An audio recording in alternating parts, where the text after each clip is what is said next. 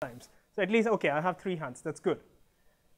But when you raise the 3 guys who raise their hands, as in you don't want to do it ever or sometimes, because you said sometimes. Sometimes, when there's a lot of delivery pressure, you don't want to experiment. Yeah, okay. Even with legal requirements. Oh, okay. Compliance. Okay. I'm quickly going to just glimpse through various different experiments that have happened in the lifetime of humans and how that affects you. And then I'm going to ask this question again, and probably it's going to change. And all I want you to, so that you guys wake up a little and pay attention, I want you to see what is there on the slide and then probably call out what it is. Okay? Starting with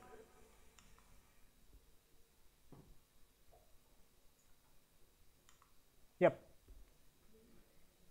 Come on, louder. Wheel. Good. You'll have to be here. This is not working. What's this? Well, irrigation. Okay, that's a tricky one. Okay, what's this? Lighthouse. Before the light bulbs. Okay, just the lighthouse. What's this? Compass. Compass. Yeah, magnetic compass. What's this? The steam engine. The steam engine. All right. What's this? Windmill. Slightly newer version, not the older ones. Netherlands. Yes. Windmill. What's this? Fireworks. Fireworks. Yeah. Good, you didn't look at the old man. It's a clock. It's a watch. Okay. What's this? Well, toilets, actually, toilets. That was an invention, toilets. Sorry? It's a signboard. It's a signboard, yeah, signboard as well. Cool. What's this? This, yeah. So this is me have you heard of Gutenberg? Gutenberg, the person who invented the printing press. He has, there's a museum, the Gutenberg Museum in Mainz, Germany. So this is me with the refurbished original printing press from Gutenberg. And to be honest, everything that we have seen so far, we have not even entered the 16th century. Okay, this is all before the 16th century. That's the power of experimentation that we're talking about. So when we say that experiments work or they do not work, and if you do not have time and let's say for some reason you don't do it, you're missing out on quite a lot that might have happened after the 16th century, hopefully. So the question for you is, do you experiment at work? And if you do, please raise your hands. You do experiment at work. Great. Do you really do, or you just think you do? Okay, at least you think you do. So that's one of the intent of this talk. Validate your assumptions, okay? Because we believe that experiments are good. We also believe that we do experiment at work. Just verify your assumptions. That's all that experimentation is all about. With me so far? Great. So before we actually go into slice, there are a few things that have to be clarified. One, you will have to understand what is experiment, what are experiments, what's experimentation, and what's a mindset, because the talk basically says experimentation mindset. So I'm just going to give you Google definitions of all of these, okay? This is not something that I've made up. Experiment. It's a scientific procedure undertaken to make discovery, test a hypothesis, or demonstrate a known fact. Simple? That's an experiment. Experimentation is the act of performing experiments. So it's what you do in order to experiment. What's important is the mindset. The mindset, and we all speak about mindsets. Mindset is a set of attitudes that you have in order to perform certain aspects of life. So experiment, experimentation, mindset. Cool? All right. So let's go to slice. Now, I must confess, the first time I did this talk, I called it the slice framework. In fact, just because I added the word framework, it was so attractive that I had a full house. It was like 80 people in a space of 30 people. It's just crammed up because we wanted to learn a framework. It's not. Okay, so if you asked me before I started the session, am I going to give you a framework for experimentation? No. What Slice is, it's 5 steps needed in order to run successful experiments. All right, just 5 steps. So when I submitted this paper, even Tathagat, who's the track lead, he actually asked me, so how is Slice different? Why Slice? I mean, how is it different than the scientific method? And the scientific method has been around since the 17th century. We saw all the inventions before the 16th century. This is the 17th century scientific method came in, and it's been around ever since. Then why Slice? Does it add anything different? So there are 2 aspects, 2 areas of focus when it comes to Slice. Okay. Let's be very clear, it's not new. It's old wine in a new bottle. Look on the bright side, it's a new bottle. Okay? And new bottles are new ways of doing things. That's innovation. When we had cars which replaced horses, the end result was still the same, to go from point A to point B. The method of reaching changed. That's innovation. That's the same thing that Slice wants to address. And there are 2 major areas that it addresses. First of all, it simplifies the experimentation definition, at least. Right? How does it simplify? So a lot of organizations, so you said that if there's not enough time, we don't do it. Another way of putting it would be that sometimes we feel it's so complex that we don't want to do it, or we don't have the time or the skills to do it. So the objective of Slice is to simplify it so that anyone can do it. It's so easy. And the second is to actually spell out the mindset that is required for running successful experiments. So what kind of attitudes do you really need as individuals if you want to run successful experiments? That's Slice. And we'll address both of these. Okay? So firstly, what is Slice? I said it's a series of 5 steps, so let's take a look at 5 steps. It's select, learn, implement, chronicle, and expand. Select, learn, implement, chronicle, expand. Any words in that you don't understand? Chronicle. All right. Going back to Google. Let's first address hypothesis, because I said that in one of the earlier slides. And if you do not understand what hypothesis is, it's basically an idea that you want to test. It's a starting point. So when I say select in Slice, you're selecting an hypothesis that you want to run with. All right? That's a select. So select a hypothesis. Chronicle, you asked me what's chronicle. Chronicle is factual writing, account of important and historical events, blah, blah, blah. That's a noun form. I don't want you to look at that. Look at the verb, the second sentence in this definition. It says record factual details in some way. So there's a synonym over there that also says document. And I could have very easily said document. Instead of Slice, it would be slide. It's still fine. The moment I say document, the first thing that comes to your mind is MS Word. Wonderful. Probably one of the good things that Microsoft built. So it's document in any format. Okay, even me speaking over here is a form of documentation. It's as long as you can propagate the information to someone in some form. That's why deliberately not having document over there, but calling it chronicle. Just record whatever has been done so that you can pass it on. Okay? So going back to Slice, it's select, learn, implement, chronicle, expand. I'll just quickly tell you what it means. You select a hypothesis that you want to test, or you believe that if you do something, it might result in something better. You have no idea if that will ever happen. You learn more about it in order to implement something. I'll give you an example also after this one. So you learn more about the hypothesis so that you can implement in a certain way. Followed by chronicle, that's the documentation aspect. Whatever results come out of the implementation, you have to go ahead and create a chronicle out of it. And then you have to expand.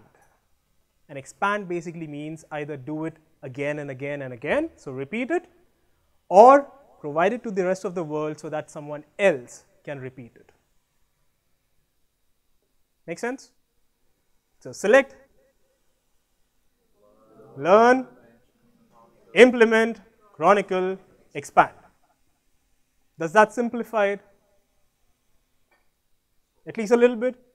Okay, let's give you an example. Can Mars support life as we know? We don't know. The hypothesis is probably it can, because there are similarities with the composition. So you select that hypothesis, you learn more about it. So you learn more about it by doing certain kind of small experiments, or you send some spacecraft to the planet, you send a rover, you get some information, you get results. That's the implementation part of it. Once you get all of this, you're going to chronicle. All the results are going to be in some form. And then it's going to expand. I mean, NASA sent a rover. Was there any reason why ISRO also sent a spacecraft after that? That's the expansion. You want it to repeat multiple times so that any kind of changes or any differences can be captured. That's the expand. So that's slice. It's still a scientific method, but it's maybe simpler so that you can implement in your organizations.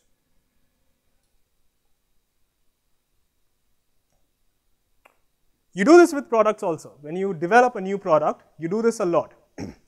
There is an idea that this product might change the world. So you learn more about it. So you do user research. How many of you do user research? Please raise your hands. User research, you collect a lot of information about what kind of users you have, and then you implement something. At this point of time, many organizations stop. But if you miss out on the C and E, where after the implementation, you actually have to get the results back and then expand so that others can repeat and recreate the same results or different results, then you're missing out on the scientific aspect, the experimentation aspect. So this is immutable. When you say slice, running experiments, SLICE, you can't skip any. It has to be all. If so far everything is clear about slice, then we can move ahead. All good? If I just give this away to you right now, can you still go and run experiments? Because it's just select, learn, implement, chronicle, expand. You have to go and do some slices in your organizations. But I'll also give away a few attitudes that you need to carry so that you can do it in a much better way. So attitudes. Now slice gets divided into two aspects. You simplify it, so we simplified it by calling it slice and making it simple so that you can digest it. Now the definition of mindset is big. There are loads of attitudes that you need in order to run successful experiments. In the interest of time, we are going to discuss 3. Okay? And then I'm here for the rest of the week. Catch hold of me and ask as many questions as you want. So we look at 3. The first one is learn to fail. Learn to fail. I'm not talking about learning from failures. I'm talking about learning to fail. I did say that slice is a way of running successful experiments. That does not mean that your results will always lead to something successful. Most of the times you will fail. I'm really saying most of the times. And if you're not okay with that, or organizations where failure is not acceptable, this becomes slightly difficult to manage. But if you have that attitude as an individual as well, that's a great start. Just learn to fail. You fail, that's fine. You try it again, because you have to repeat. You have to recreate the result. One-time failure does not mean that the experiment does not work. One-time success also does not mean that it works. It has to be repeated multiple times. That's the expansion part. So you need to learn to fail. So you have to replicate it as many times as possible, with as many different contexts as possible, and keep on doing it so that at least you are sure of a few instances where things may or may not work.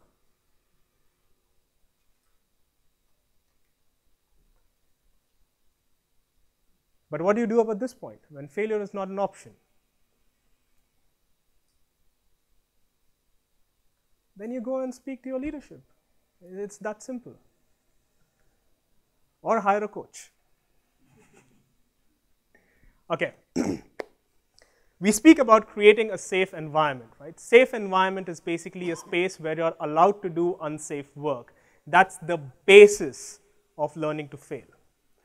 So we have heard about safe environment again and again. And if you have heard of modern Agile, anyone? So it has two aspects of it. It has experimentation. It has safe environment. You need to create an environment, a team, an organization where people are allowed to fail. Rather, that's an expectation. You are supposed to be vulnerable. If that happens, then it leads to something we call as innovation. Heard of it? Because you are trying out different ways of doing the same things. So you're basically improving as you go along. That's innovation. But you do have to add a tolerance limit. It's not 1. It cannot be 1. If you run it once and if it fails and you stop doing it, that's not experimentation. So if you raise your hand initially saying that you do experiment at work, but you do it only once to check if it works or not, yeah, that's a good starting point for an experimentation. You have not gone beyond that point yet. Add a tolerance limit. If you believe that this particular experiment can have a good result that gives you a value of 100 units, for example, create small experiments that may cost 10 units. Even if you fail, say, 6 times, you have spent 60 units. But if you succeed on the 7th time, you still get the value of 100 units. I'm saying it units because you can determine what is it that you can define as units. It can be time, can be cost, or something else. Once you have reached a point where the benefits are basically not outweighing the cost, stop or try something different. But until that time, expand. This works for both products and processes. You can do this with products, you can do it with processes. That's the reason why we have so many startups, and most of the startups fail. Does that mean that we stop having startups? No. How many of you read business books? So we had a coaching camp on Sunday, and someone said at that time that if there was only one way of succeeding, there would be only one business book. That's not the case. So you have to keep on repeating this experiment over and over again. That's learning to fail.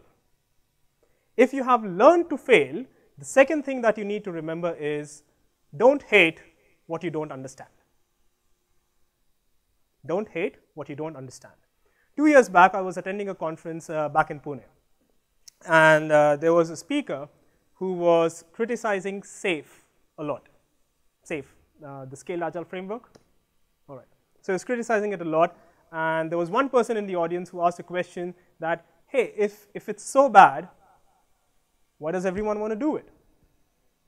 To which the speaker said, cigarette smoking is injurious to health.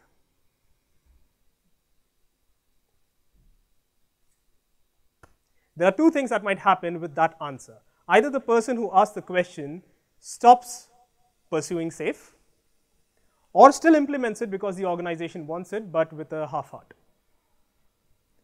From my perspective, I have a knowledge of SAFe that is called 0. I have not read about it, I have not received a training. I might have implemented bits and pieces of it, but I do not know what you call the terms. In that case, do I have the liberty of hating something that I don't understand? Yeah, logically, no. So let me go through a few sentences and let's see if you can relate to this with your organizations and your teams. This is how we do it here. It's our best practice. Heard of it? But if you continue doing your best practices all the time, how would you know something better has not come along? If it ain't broken, don't fix it. It's working. How many of you drive cars? Cars? You do. You have maintenance. You take your cars for servicing. If you don't take your vehicles for servicing, and after a few years, if something bad happens to your vehicle, is the cost bigger than annual maintenance or less? Well, you can't be for sure. It's just a hypothesis. Okay? But the idea is that maybe the cost will be much higher.